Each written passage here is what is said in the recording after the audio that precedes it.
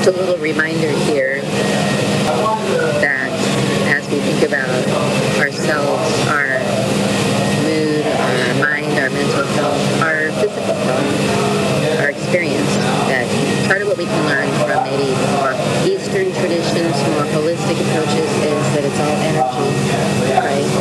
And so we can start to realize that we are made of energy, and our thoughts are energy, feelings are energy, everything happening for us is energy. So part of what we want to think about with this whole tuning idea is whatever we're tuning into is tuning us. So whatever we're reading, whatever we're watching, whatever we're listening to, you, me, we are like a tuning fork, literally.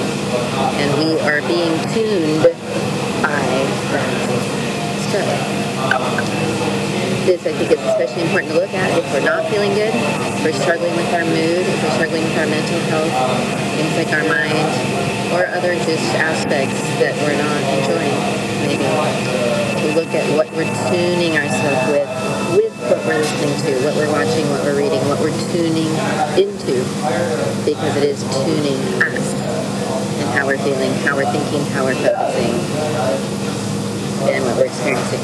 So I hope that's helpful to you along your journey, just if you're interested in things like understanding it all is energy and learning to work with that understanding and power more.